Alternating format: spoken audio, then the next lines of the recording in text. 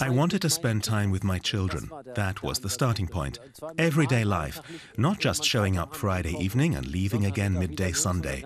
Real life, like taking them to kindergarten or school, just everyday activities. I wish I'd had a year's parental leave too. 1 year for the mother, 1 for me. Or part-time work until my daughter started school. But his boss was against it. This father doesn't want to be identified because he still fears repercussions. 2 fathers in Germany and their issues with reconciling work and family. Jörg Asmussen is a well-known economist. He worked for the finance ministry and was involved in tackling the financial crisis of 2007. He then moved to the European Central Bank as a member of the executive board. I would have liked to stay at the ECB. It would have been fantastic doing monetary policy for Europe. The bank would have been supportive and understanding. The problem was, it's based in Frankfurt, and commuting was no longer an option once I had children. So he resigned. That evidently touched a nerve. I was surprised by the flood of emails and posts. They ranged from "you're my role model" to "you're an idiot." More and more men in Germany want to be closely involved in raising their children. Many employers, however, are dead set against that and create obstacles. Our anonymous father is an insurance agent. He wanted to look after his daughter when she was little, but his company refused to play along. The boss said no. He was very disparaging to the whole idea. Real men don't look after kids. That's women's work. You might as well start wearing stockings. It was really nasty. What a wuss to want to look after your children.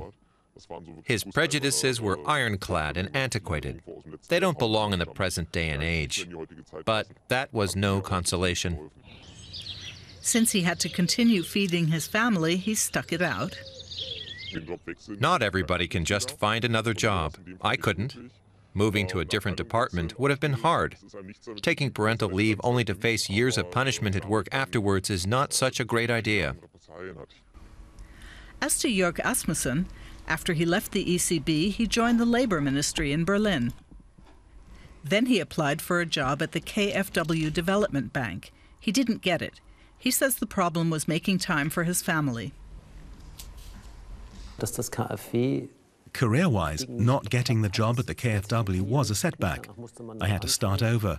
It was frustrating. But you mustn't dwell on things like that, but move on. I did find a good job with an employer who understood that I was serious about staying in Berlin because of my children. They said right away, "We hear you."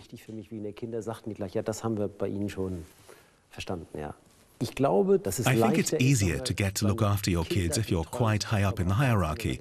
I think it's even considered cool. The question is, how can everybody get a chance to do it? Our other father was lower down in the hierarchy. There was no way round his hostile boss. I really regret it. I've missed out on this experience, and that can't be made good.